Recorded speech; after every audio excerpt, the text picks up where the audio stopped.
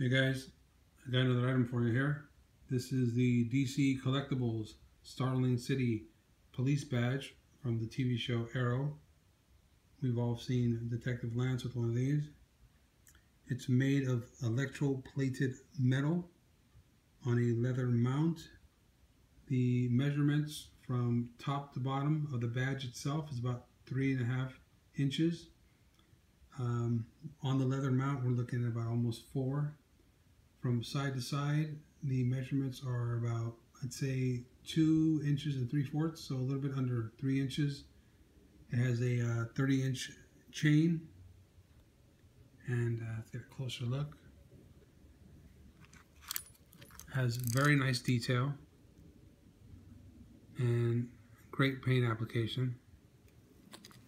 Of course, the thickness, there you go. Has a pin back there. It's got hook and loop Velcro down at the bottom.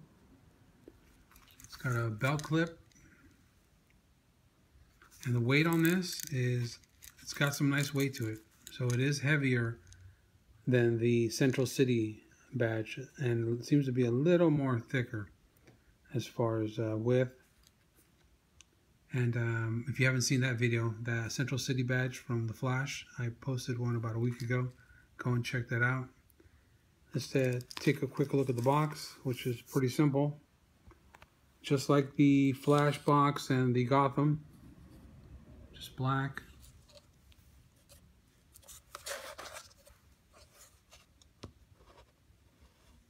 If you want to read the back, go ahead and pause it. Like I said, pretty simple, just like the Flash and Gotham. So let me know what you think, guys. I really like this one, and as far as the cost, anywhere between $25 to $30. I've seen them on Big Bad Toy Store, Amazon.com. A lot of places seem to have them right now. So I don't think they're going to sell out, before the holidays. But $25 to $30 plus shipping. I've seen some places as high as $40, $45. I wouldn't pay that unless, like I said, they sell out real quick. But as of last night, I saw that they were still available in several places. So I appreciate it, guys. If you could thumbs up this video. If you're not a subscriber, please do subscribe. And feel free to share this on Twitter, Google+, Facebook.